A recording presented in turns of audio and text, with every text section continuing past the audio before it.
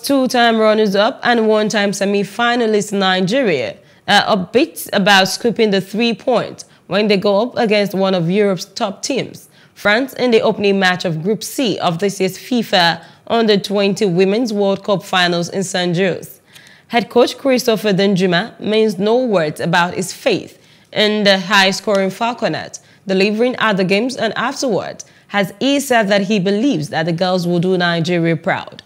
Danjuma is banking on the experience of captain and central defender Oluwatosin Demain, the lively midfield orchestra of Esther Oyenezide, Deborah Abiodun and Adoyina, and the ever-potent forward line of Flourish Sebastian, Messi Idoko, and Joy Jerry. Hello, hope you enjoyed the news. Please do subscribe to our YouTube channel and don't forget to hit the notification button so you get notified about fresh news updates.